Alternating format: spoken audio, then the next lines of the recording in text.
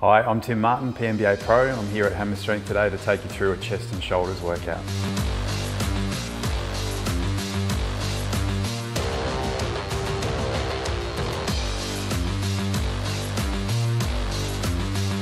So with my workouts, I'll always lead off with a compound movement. Today we're going to kick off with some flat bench, and what I like to do and what I also have my clients do is a 5-step warm-up.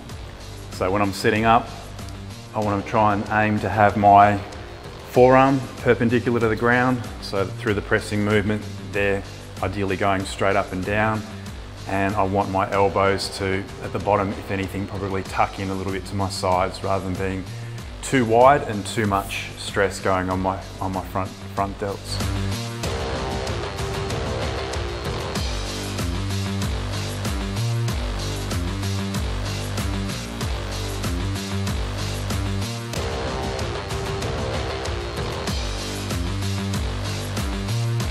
Okay, so we were doing the bench press and now we've moved on to a dumbbell movement, bench being the main compound and my focus. So I was relatively happy with about 120 kilos for 4 reps on a working set there. So now what I'm going to do is a dumbbell movement. We'll do an incline dumbbell fly. In terms of bench, one of the common misconceptions is, flat versus incline, and different angles and things like that will work different parts of the chest, but we know through anatomy that there's just one insertion point. There's one biceps tendon that attaches that big pec muscle to your arm, which is doing the movement. So you might feel it a little bit differently in a different part of your pec, but it's not actually going to do anything better than that big bench that we did to lead off with. But anyway, we're going to do some dumbbell incline flies. So I'm going to do an acclimation set with about 50% of my working weight. So I'll just grab the 16 kilo dumbbells, 5 to 6 reps, and then we'll crack on for a working set with the 30s.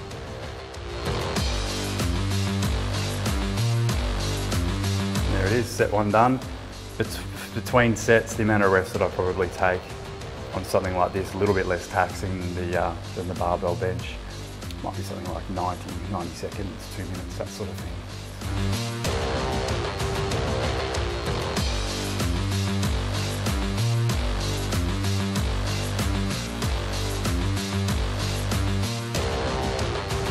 So third exercise in the workout today for chest, we've moved over to the Hammer Strength isolateral bench press. So using equipment like this, we've gone from a press to a fly to something like this. It'll be a little bit more of an incline. So we've got some different planes, some different muscle stimulation, and this particular machine, as opposed to both hands having to work at once, you do still get to use them independently. So you're going to maintain strength and stimulus on both sides of your body. And with this one, I guess it's, if you're a bit fatigued from having done bench and flies, safety at this point in time, when you're really cooked, you can sort of keep pushing to failure, and you're not going to do yourself an injury.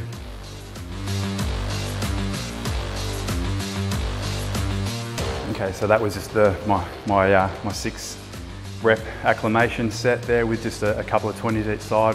We'll bang a little bit more weight on and see what's left in the tank.